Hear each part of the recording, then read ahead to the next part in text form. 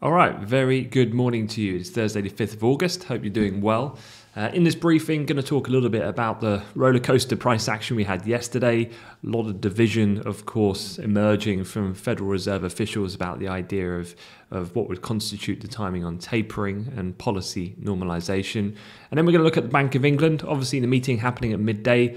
We'll look at what to expect, key things to look out for, and what might then create subsequent market reaction for sterling in the FX market. A few other updates as well to go over with COVID, the situation in Australia and Japan, and then a look at the day ahead as well from other data points like US jobless claims coming out later on this afternoon. But first things first, let's just have a look at the charts. And this morning, after yesterday's quite volatile price activity, following some of the data points like ADP and ISM, comments out of the Vice Chair of the Fed, Richard Clarida, things are very quiet this morning. And in fact, we're pretty flat across all products. So in the currency space, pretty much unchanged. As to his gold, T-notes still down a touch following the bigger prevailing move lower we had with the pickup in yields following the Clarida comments and data yesterday. And equity markets, we actually finished a bit mixed yesterday on Wall Street. We were down 0.5% the S&P, the Dow was down 0.9, outperforming was the Nasdaq, which finished in marginal positive territory, up about 0.15%. Crude oil is flat, but it's kind of still nursing the general downward trend that we've seen materialize throughout the course of this week. So we're trading at 68 handle at the moment, just coming down in close proximity to last night's kind of levels of support late in the European afternoon and US late session at 67.89, trading 68.07 last. But look, let's get straight into it. Let's talk about Clarida first.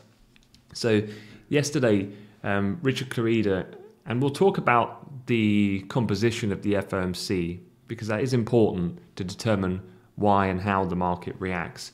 But Richard Clarida yesterday said the central bank was on track to begin interest rate hikes in 2023 with a possible taper announcement later this year. The comments obviously came after hints the US Treasury may cut their bond sales this fall. ADP employment was at odds with the record ISM services index growth that we had, indicating persistent hiring obstacles despite then the improvements that we've had overall in the economy. So yeah, definitely first off, Clarida, this is why, again, to refresh your memory, you really need to be hot on your FOMC members because we have had Kaplan speak overnight. So Kaplan, who's a non-voting member at the moment, said that, and reiterated, tapering should start soon and be gradual. And so definitely a hawkish comment by saying that it should start soon. But look, Kaplan is right down here. Not only a non-voter like Bullard, but with Bullard and Waller being the two people that have really been the outspoken hawks that we've seen earlier this week and at the back end of last week. They are literally the three most obvious candidates to take that type of stance. Now, the reason why Clarida is so important is twofold. One, because Clarida is the vice chair, and the vice chair, same with any other central bank, tends to be fairly aligned with the chairman or chairperson themselves. And so if Clarida's thinking that, the market tends to make the assumption that that's probably what Powell's thinking. And Clarida and Powell definitely sit much more kind of center dove in terms of on the scale of hawks and doves. So definitely nowhere near as dovish as the Kashkari or Brainards of this world, but definitely seeing Clarida come out and make such comments is part of the reason why you saw such an immediate reaction to that yesterday. One of the things then, having a look here, you definitely needed to be on your toes yesterday to take advantage of some of that price action because, I mean, this is just looking at the euro and just talking through the general day. We did see shortly after the European Open a bit of dollar strength came in which weighed on the pair. You can see a bit of an extension on that wick on the breakdown of some of these previous points of support and the market ran down lower, only then to recover. And ADP came out obviously and that created this move, and ADP was quite a substantial miss on expectations, and obviously that's seen often as the precursor for payrolls and a lot of people looking at that for direction.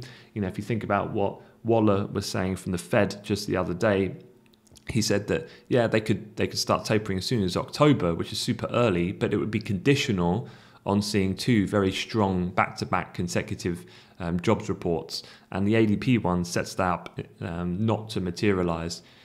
Correlation questionable between the two data points. One being weak doesn't necessarily the other will repeat, but definitely that would have propelled some of the market thinking yesterday.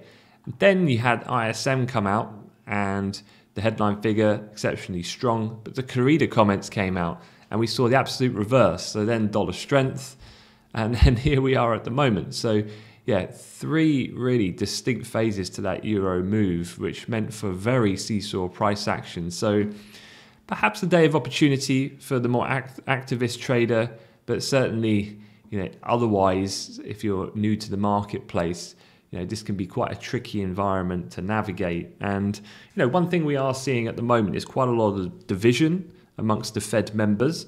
But what that generally says to me then, and when I say division, we did have overnight, kind of late 11 p.m. London time or so last night, Fed's Mary Daly spoke.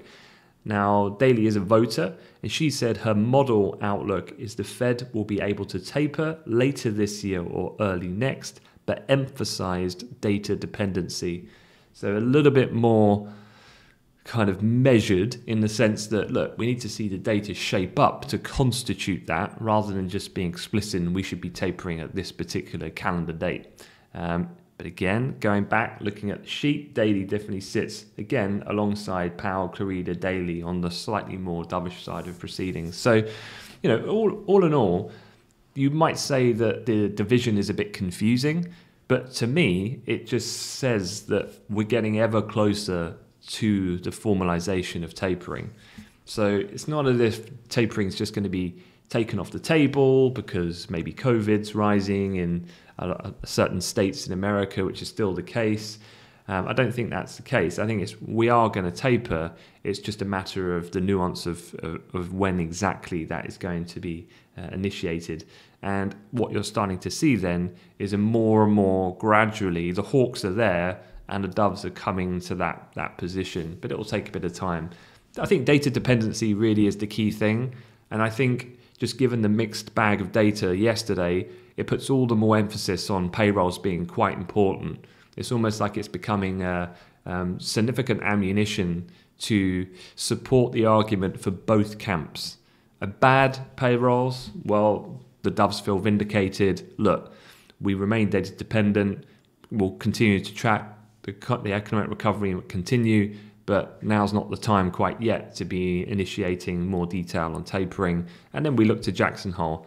If payrolls comes out super strong, then again, the hawks are going to feel that they've got validity to support that view, and we should be pushing ahead. And then the market might continue to price in quicker the fact that Jackson Hole is going to be the initial kind of starting gun then for the tapering to really start being discussed in more depth at that point. So for me, payrolls now has taken on, given what we had yesterday, kind of even more importance. And so, yeah, excited to be doing that. And if you're watching this live on YouTube, or if you're watching this on YouTube, I'm going to be covering that live on the channel. So don't forget to subscribe to the YouTube channel. Hit the bell icon. You'll be notified as soon as we go live for that as well. But it'll be around 1 p.m. London for the release. All right, well, look, let's jump straight into the Bank of England then. What are we expecting? This is happening at midday. And the Bank of England are set to take steps toward policy or tightening monetary policy. So a couple of things to be aware of here. I did talk about the shadow MPC yesterday, and they were super kind of bullish in the sense that, I should say hawkish, in that they should stop QE, just given the economic improvements that we've had. But I definitely don't think that is the case, and the street agrees with me. The consensus is that there's not going to be any policy change today. So what is it that we're actually looking for? Well, there's kind of rooms to be cautiously optimistic given current developments we've seen in the economy, but two real major points really. There's the Delta variant, which, although we're as an advanced nation, we're way ahead in vaccinations comparative to peers, but the idea being is that the Delta variant is still very much present right now, and so that's point one. And then point two is the idea that until more of the nearly 2 million people on the government's furlough program are back at work, it's hard really to determine then what type of unemployment that might constitute when that starts to roll off in the coming months.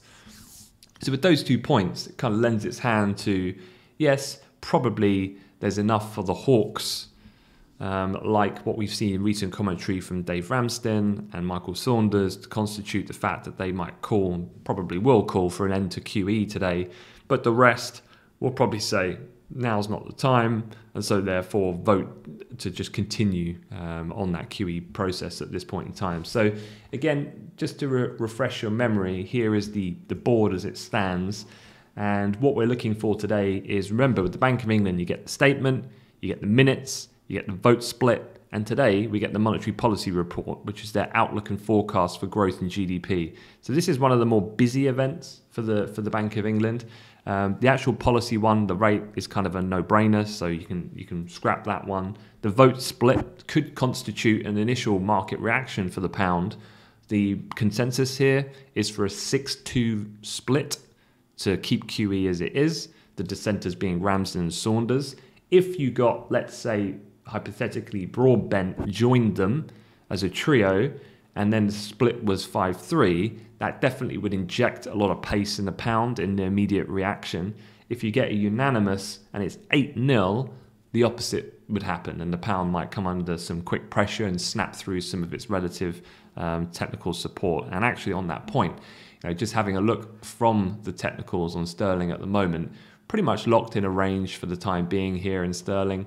As you can see, this has been the low since the week really has been underway, and so just awaiting that bank decision to see what happens. Certainly a vote split would help us bump back up towards the top end of this range, of which we were testing yesterday, but a unanimous 8-0 vote certainly would break down through here and likely be retesting down that lower bound from what we had on the 28th, if not up to that area of resistance we had back on the 26th, 27th toward the S2 on the daily pivots.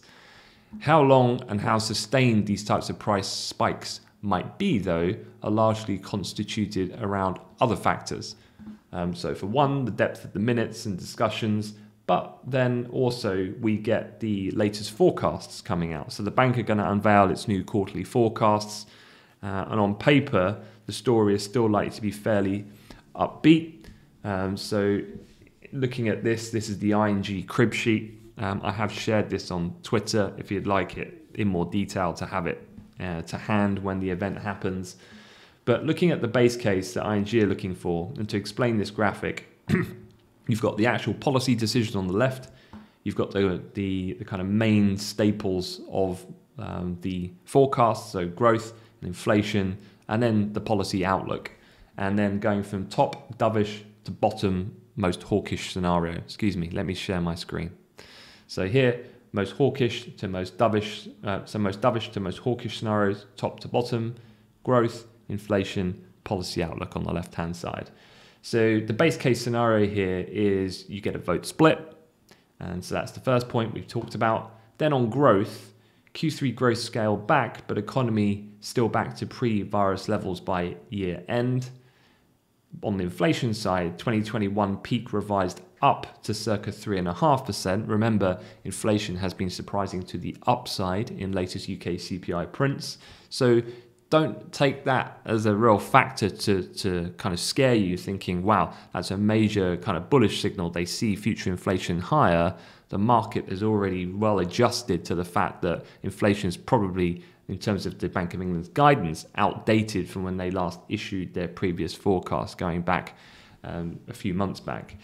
And then on a policy outlook, reiterate significant progress needed before stimulus removed. No hint on rate hike timing.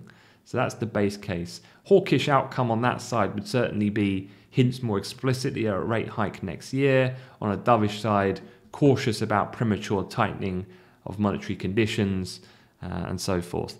The other point that a lot of analysts have highlighted as well is to look for any comment on balance sheet guidance. And what this is talking about, to try and make it just easy to understand, is about quantitative tightening. So already giving guidance about when we do stop at some point in the future QE, what would be the conditionality to then start allowing bonds to mature without reinvesting, and therefore the debt holdings of the bank start to decline and the balance sheet starts to reduce, which is another process in the normalization, kind of synchronization, if you like.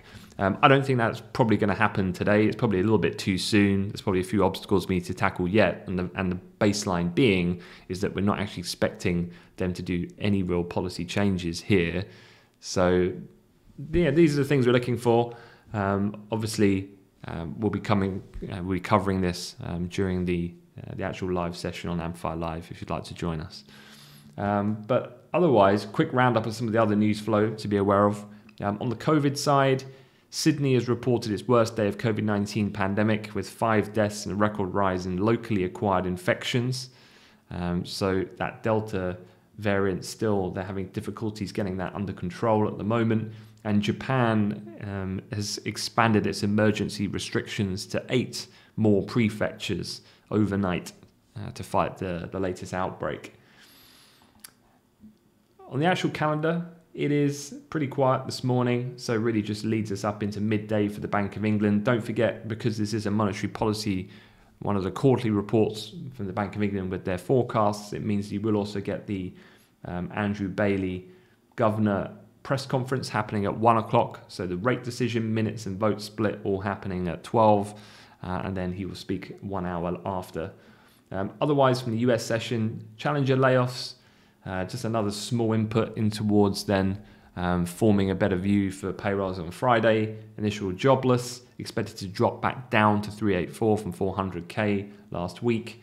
And then from a speaker perspective, the hawk, Waller, comes back, speaking on central bank digital currency though. So not expected to comment on the economy or tapering, but given how vocal he's been on that, worth keeping an eye out. That'll be at 3 p.m. Fixed income supply out of Spain and France this morning. And then from an earnings perspective, they're probably already out, but I'll leave that for you guys to just have a look at. But so you're aware, some of the DAX giants, Bayer, Siemens this morning have reported as well, just so it's on your radar. All right, that is it. I'll leave it there, let you guys get on with the day. I will share a link to the crib sheet as well in the link to this video when it goes up on YouTube. So check it out if it's useful, and have a good day ahead. Thanks very much.